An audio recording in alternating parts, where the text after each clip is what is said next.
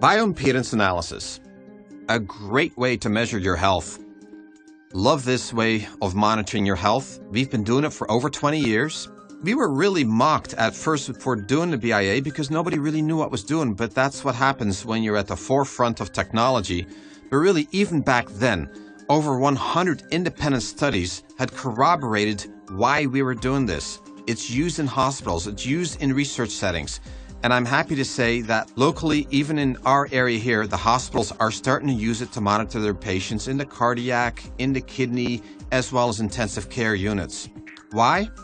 It's quick, it's simple, it's painless, it gives you very accurate results on the status of the patient, and it is easy to do. To get accurate results, don't eat an hour before we test you. No extreme exercise for about 12 hours before we test you. Don't consume caffeine or alcohol the day before or right before. And make sure you're well hydrated.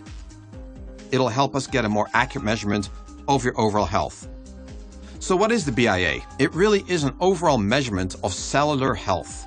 And from time to time, it will give us an assessment which way your health is trending. How are the nutraceuticals working? How's lifestyle therapy working for you? How's lifestyle changes doing? So, what does it measure? Let's go through the phase angle. Phase angle is like a GPA of overall health. It really measures aging stress within a cell, or oxidative stress. It drifts downward as we age, of course. Our goal is to try to keep you over 5, because less than 5, there's more cells dying than being regenerated. In fact, this number was used in Boston University Medical School to predict death 6 months before it happens with AIDS patients, within a 2-week time frame. That's how accurate phase angle can be. So you want to look at it as aging stress, oxidative stress. Higher, better, lower, bad. Muscle mass is also a very important biomarker, accurately measured by the bioimpedance analysis. Now, why is muscle mass important for health? It's not just for looks, not just for strength. It drives metabolism, your energy. It regulates your hormones. It helps testosterone levels. It's a reserve for energy, for sugar, and it soaks up your toxins. And you know what? It doesn't respond to just exercise. Nutritional status affects your muscle mass a lot. If you have malabsorption problems or not consuming enough proteins, muscle mass will decline. If you have a flare-up of any kind of inflammatory condition, Crohn's, ulcerative colitis, anything like that, muscle mass diminishes because it's used as part of the immune system to fight inflammation. And your body will literally sacrifice some of your muscle mass to help fight the battle within your body. So it is affected by your overall state of being, and is therefore an accurate, important biomarker of your health. Another thing that we can measure is your metabolic rate.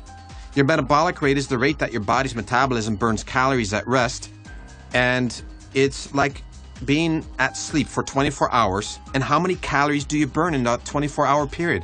That's what we're measuring. Of course, when you move about and you exercise, that number goes up. We are measuring resting basal metabolic rate. What does that really mean? It is affected by your muscle mass, your thyroid, your adrenals, and any time that you have any kind of a disorder with any of those, your metabolic rate will go down. So if you have a thyroid issue, yes, your metabolic rate goes down. The higher the number, the better, of course. With males, I like it to be above 1800. Ideally, 21, 22, 2300. That gives you what we call organ reserve, which allows us to take a few punches in life. Another important biomarker, body fat. BIA accurately measures body fat. It goes way beyond the ordinary ways of measuring body fat like you find in a gym. You really want to be around 15 to 22% on this one.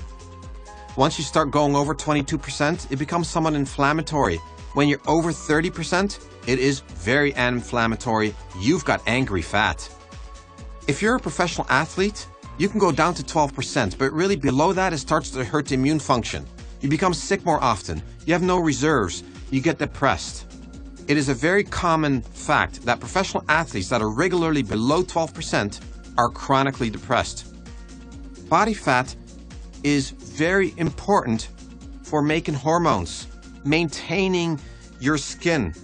It is important for brain function, and you don't want too much of it either because it becomes inflammatory and it can take you down.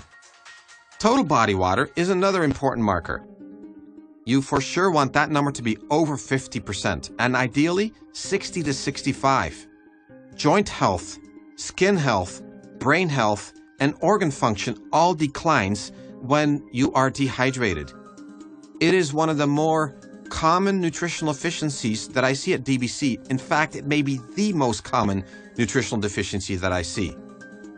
Hydration is important. If you've been chronically less than 50%, it takes 2 to 3 months of rehydration to rehydrate your cells. They're no longer used to being all plumped up like grapes. It takes a while to get them plumped up.